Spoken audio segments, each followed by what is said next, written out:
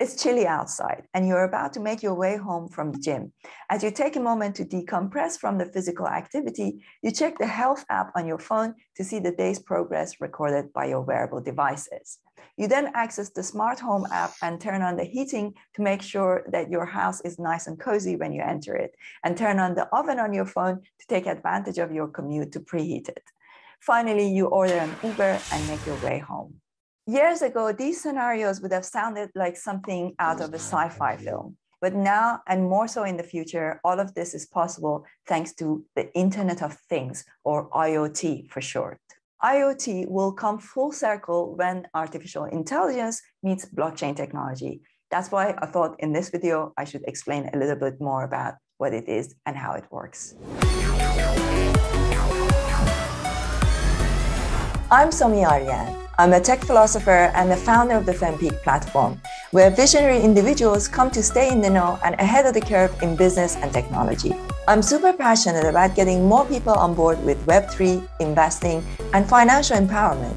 Please just remember, nothing I say here is financial advice, and I'm not a financial advisor.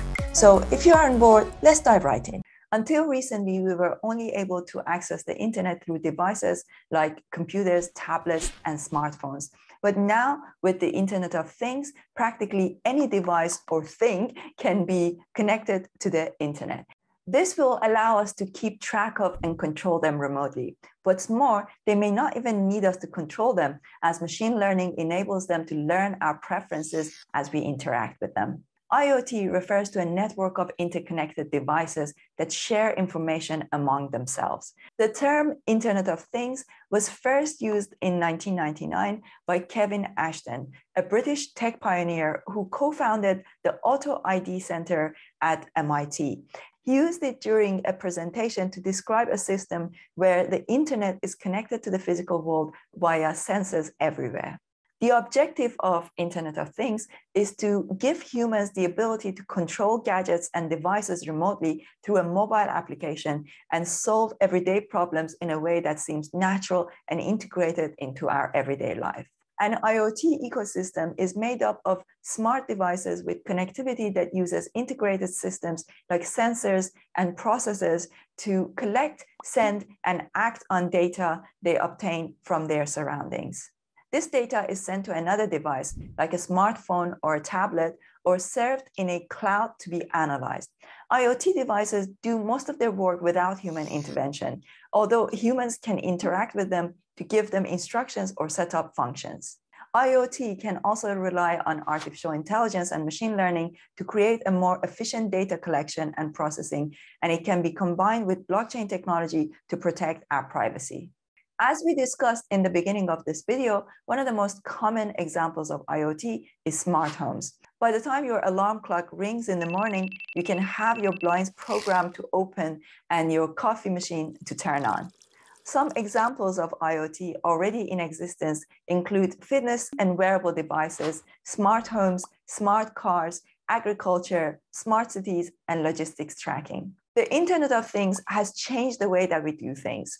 As a result, people now live and work smarter and control certain aspects of their lives that they never thought possible.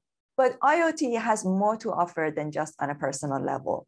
It is also essential to businesses and governments. It allows them to take an honest look at their own processes and make them more efficient and transparent. As a result, IoT represents one of the most critical technologies shaping the future of humanity.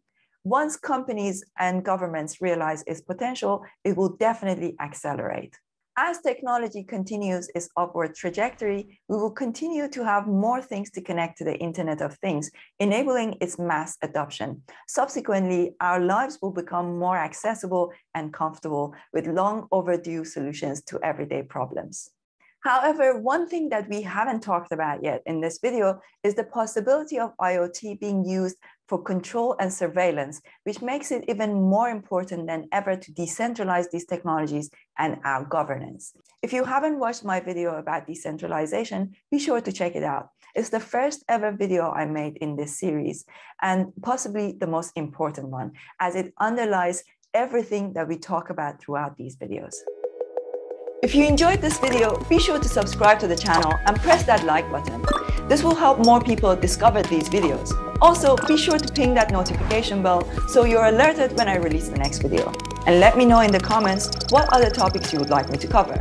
Finally, if you like what you see here, join the FemPeak platform, where we have live mentoring sessions with industry experts and you can network with other visionaries like yourself.